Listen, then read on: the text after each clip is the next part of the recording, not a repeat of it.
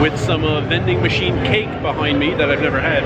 I hope you enjoyed the penultimate mini-series in the Vlogmas series about dividends. And today I'm going to start the last series, which is about my 2022 stats. Each day is my stats from a different perspective. Today is the money. March 23rd, most money in one day, plus 1,177. It was at a mix of MGM and Bally's. MGM made 877, and at Bally's made a buying exactly 300. My worst day was well documented, minus 648 in the Horseshoe Council Bluffs. It started out minus 900, which would have been my worst day ever. And then I went, I think, to eat. I went back to the Airbnb. I went back to the casino later and made back 252. So minus 900 plus 252 minus 648.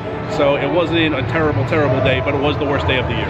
The week of April 16th was my best week of the year, plus $2,151. April was just really good, and you'll see in a minute how good April as a whole was.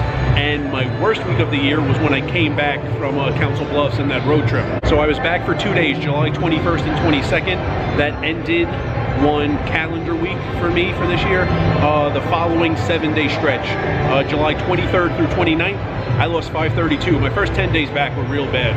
I just lost almost every single hand I played. But after that losing week of July 23rd through 29th, I rattled off 18 winners out of the next 19 weeks, so it was pretty good after that. Best month was April, I told you. Third best month ever, plus 5,893. I've had 1 month in my life in the 6,000s, 1 month in the 7,000s. This was my third best. Just everything went well, in addition to playing well, game selecting well, casino hopping well. Of course, a couple breaks went my way, but also a lot of it is on me, and made over $5,800. This one gets an asterisk, but July plus 320, my worst month of the year. December, I'm not counting because there were just so few hours. The 250 hours challenge was done. I was doing a lot for the channel, and then I left in mid-December, and now I'm back in New York. So not a ton of hours in December, still in the black, but I'm counting July, because July was over 100 hours at least. There was a decent sample. And worst month of the year, July, plus 320. Break it down by room now. Best room of the year, Bally's, plus $8,325.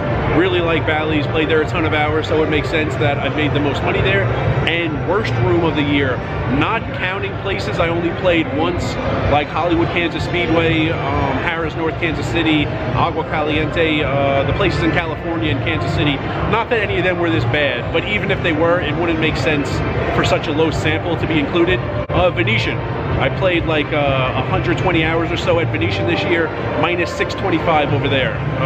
Definitely had some good days, but I guess most of them were just like small to medium losers. Yeah, I got it at the stadium. Man.